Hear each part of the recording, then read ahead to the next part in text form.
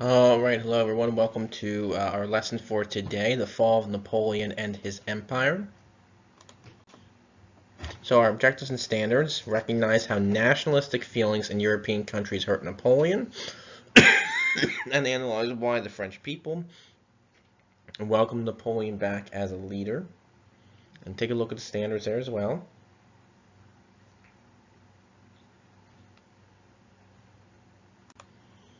Desired result: how did Napoleon and his empire come to an end?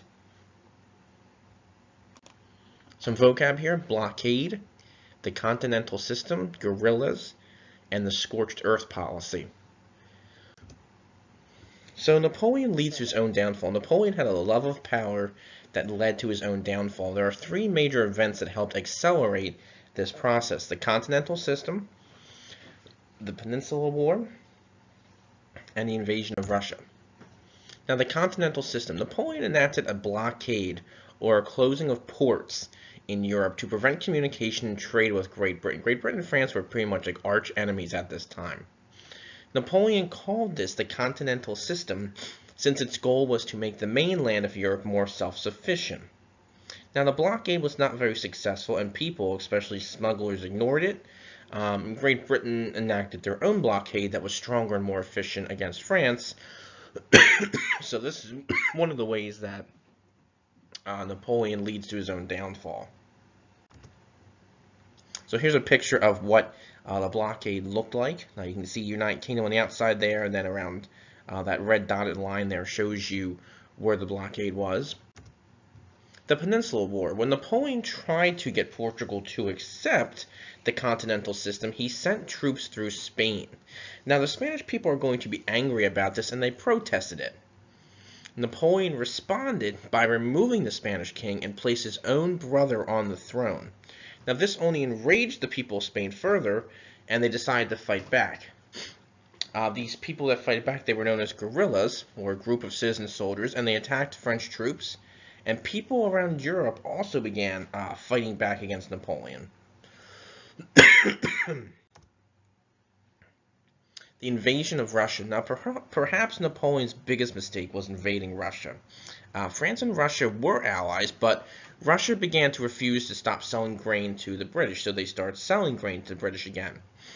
Russia also pulled out of the continental system in 1810, which resulted in the invasion by Napoleon in 1812. And they also agreed on they also disagreed on the design of Poland. Now, as French forces invaded, Russian troops began to pull back, and they burned crops and killed livestock, and this is known as the scorched earth policy. This left the enemy nothing to eat.